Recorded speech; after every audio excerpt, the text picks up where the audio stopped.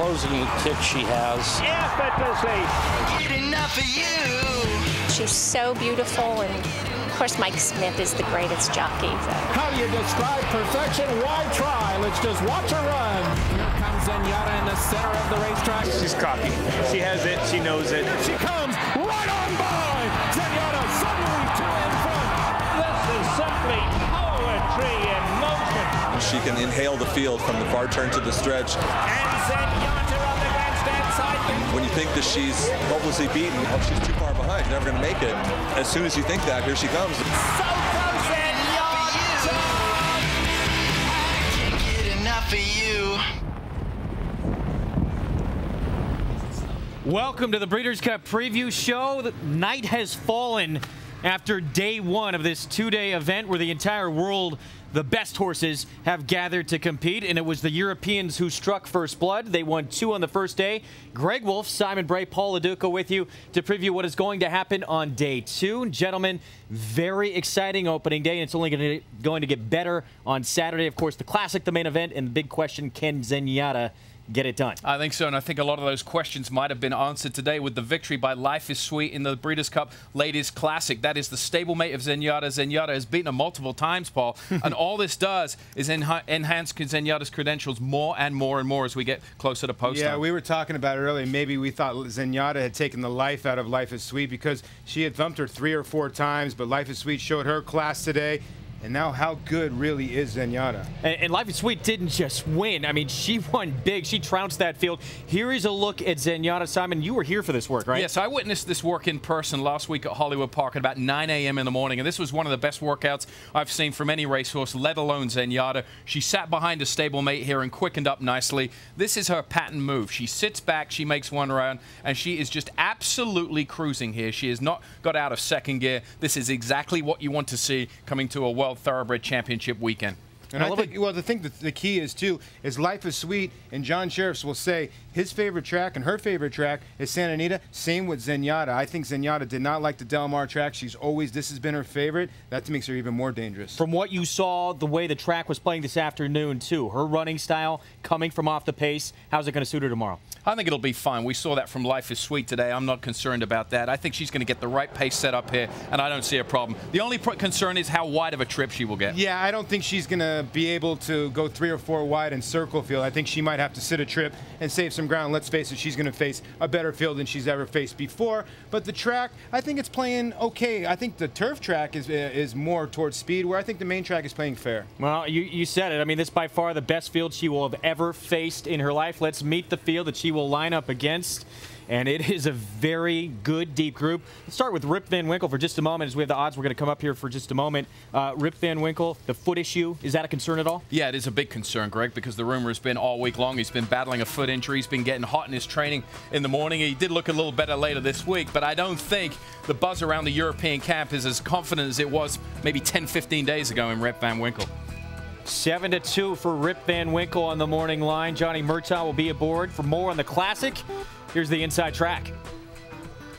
This year's edition of the Breeders' Cup Classic has the buildup of a race for the ages. Zenyatta improved to a perfect 13 for 13, tying personal ensign's mark with her win in the Ladies' Secret. And just look at her go. Zenyatta strikes the front, and it's Zenyatta. Personal ensign retired after her 13-win mark. Zenyatta's connections have elected to take on the boys for the first time in a field that is loaded. I believe she can run with anyone, and I stand by that. And you know, I know that if she gets an opportunity and runs her race wherever she runs, it's gonna be something special to see. There's been talk that Aidan O'Brien has been telling people close to him that Rip Van Winkle is the most talented horse he's ever brought to the Breeders' Cup. But now the stamina comes into play, and Rip Van Winkle will win the QE2. At age 7, Einstein has had his best year yet. He's also done something no other horse in the field has accomplished.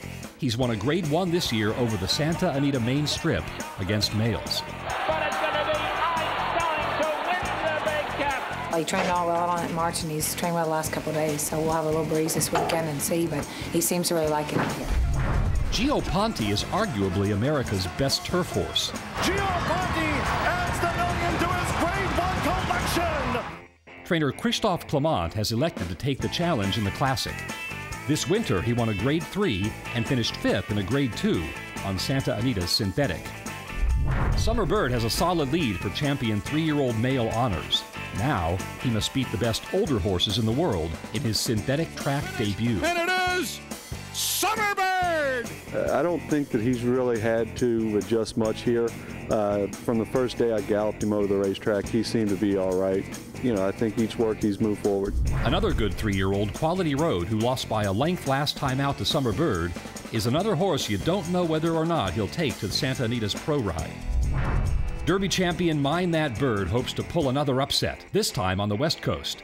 He ran a disappointing 6th in his Santa Anita debut last time out in the Goodwood. They got away with a real soft pace early. We were a little too far back for the pace. And when the running started, we were closing, and we were closing faster than everybody else. There wasn't enough pace to get them back to us. And Godolphin's Regal Ransom went gate to wire in the Super Derby last time out. If he wants the lead, he'll have to run a much faster opening half-mile in the Classic. Regal Ransom enters onto the wire. The Super Derby was a best-case scenario. It was a very soft-paced scenario, and it's going to be a lot tougher here with, you know, the Quality Roads and the Einsteins and probably the Zenyatas swinging up on the far turn. It's going to be a lot tougher on him here than it was in Louisiana. And that's the TVG Inside Track for the Breeders' Cup Classic. So there you have it. There is the Inside Track, the time form ratings, and Rip Van Winkle, Zenyatta. Guys, they're awfully close to each other. They certainly are. I mean, you can see 147 time form rating. That's one of the higher numbers you get. Of course, higher the better. Zenyatta right there at 145, 5-2 on the morning line. And then the Kentucky Derby winner only rated 139 in this group. I think the key part, you look at all those horses on that list, every one of them has traveled all around the world, either from Europe, either from New York, whatever. Zenyatta's been hurt here in her backyard. I think she ends up being the freshest horse. There's one horse who you think's kind of flying under the radar. Who would you say that is? I'm a Girolamo guy. I know he hasn't trained well over the track. I think he's very, very talented. I know this is a tough ask going 1.25 miles, but I think he's got a lot of talent. I'll give you the 8 Einstein there at 12-1 on the morning line. Been training phenomenally here this week. Einstein would be my bust-out play. Yeah, I can't believe he's 12-1 morning line. Well, earlier this year, leading up to the Breeders' Cup, TVG had a $10,000 free roll contest. It was a chance of a lifetime for one TVG account holder to win that opportunity to bet $10,000, one win wager on Breeders' Cup weekend. And a trip to the Breeders' Cup as well. Our winner is with us, kind enough to join us on set right now. Quinn Strander joining us from Louisiana. Quinn, good to have you on the set. Thank you. You did not go today. You didn't make that play today. Will you be betting on Zenyatta on Saturday with that $10,000? Zenyatta is one of my favorite horses. I watched her, followed her, 13-0. She really excites me. There's some other choices leading up to Zenyatta because I have to bet on a race, but I can bet on anyone up to that race. But if it gets down to the Classic, I'm going to have to really look hard at Zenyatta. Well, put us through today. Okay, you were close to betting Ventura. You were really close. How close were you? I mean, mentally, how close were you going to the window and punching that ticket? Ventura is my choice today. It really got down to the bottom line, 4-5. The odds weren't good. You know, I really want to make a big splash. I really want to make a big bang, and Ventura at 4-5, it just wasn't there. And I looked at Informed Decision. Oh, she looked really good, so I backed off. And I don't know how much he gave you advice on it, but don't consult with this guy anymore. So don't listen. Well, to I didn't want to bring that up. Opinion. I didn't want to bring that up. I was a Ventura guy, but the one thing Quinn did say yesterday, if the price dropped, you weren't going to partake in any part of Ventura, correct? That's correct, Simon. Exactly. And that gives me a whole nother day. I have a bunch of different choices as we looking at Lucky and on down to Gallego. I really love Gallego, and you got Master Craftsman all the way to Zenyatta. What happens, say you have 3 or 4 choices, maybe you narrowed it down to in races tomorrow. If a race goes by, you don't put your $10,000 there, and that horse wins. You're probably going to start getting a little bit, the heart's going to start pounding a little bit more. And my hands are going to start sweating and sweating and sweating and all that. It's going to get down to Classic. But, you know, all in all, I feel really good about the Classic because my favorite horse that I really want to bet, and this is her right here, and that's where I'm going, right here. Zenyatta all the way. Go Zenyatta! So I know she won't let me down in the end.